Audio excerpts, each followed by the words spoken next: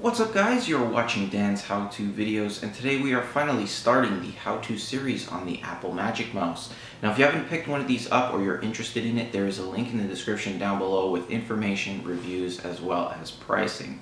Now for today's video I'm going to be showing you guys how to connect this Magic Mouse to a Mac. So let's get started. So the first thing you need to do before you can use your Magic Mouse is to turn on your Bluetooth capability on your Mac. Now there's two ways to do this, the first one being very easy, where you just go to the icon at the top here, click on that, and then click on Turn Bluetooth On.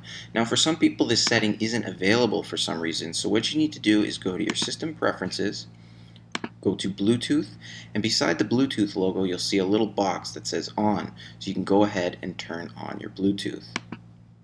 Once it's on, you want to go to the bottom of your mouse and switch on the Bluetooth capability. You want to turn the button to on and wait for the little green light to turn on and blink. Once it's done that, you want to go ahead and click Set Up New Device on your computer. Now it's going to find your device, and once it does, you want to go ahead and click Continue. It's going to attempt to pair it, and once it does, you'll see Connected at the bottom.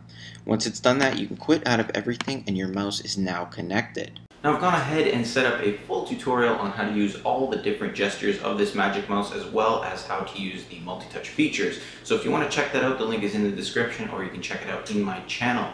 Anyway guys, hopefully you found this helpful and enjoyed it. If you did, remember to hit the thumbs up button down below, and I will see you guys in the next one.